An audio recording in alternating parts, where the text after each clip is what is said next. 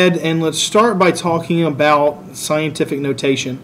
Now, scientific notation, the main thing about it, all we're trying to do is we're trying to make really large numbers into something more manageable and really small numbers into something more manageable. Now, for our examples that we're going to have, we're going to work with 10, 100, 1,000, and then 0.005, 0.05, and 0.5. Now, what we want to do when we are doing scientific notation is we're going to move the decimal. Okay. Now, how many times we move the decimal is going to tell us what our superscript is going to be. So when we look at scientific notation, you're going to have some number. Okay. Let's just say we have 2.34 times 10 to the fourth.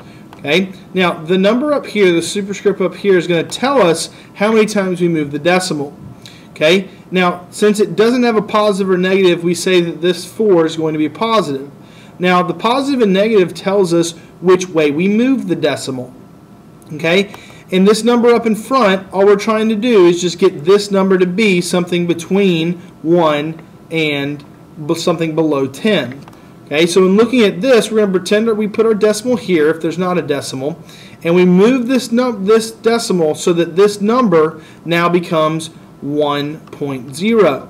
Okay. Now, since we moved it to the left, okay, it's a bigger number. We moved it once. That means we put a 1 right here, and to the left means that it's positive. Okay. If we look at 100, we pretend that there's a decimal right here, and we move it 2 times, and we get 1.0 times 10, and we put a 2. And we don't have to put the positive, but you can if you want.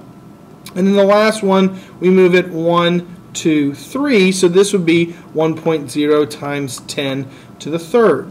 Now what you'll see is that any number that is greater than 1 is always going to be positive. Anything below 1 is going to be negative. So over here, again, we want to move this decimal this time we're moving it 1, 2, 3 places, and this is going to be 5.0 times 10 to the, and we put a 3, and it has to be negative because it's below 1. In this one right here, we move it 1, 2 places, so it's 5.0 times 10 to the negative, since we said below 1, 2.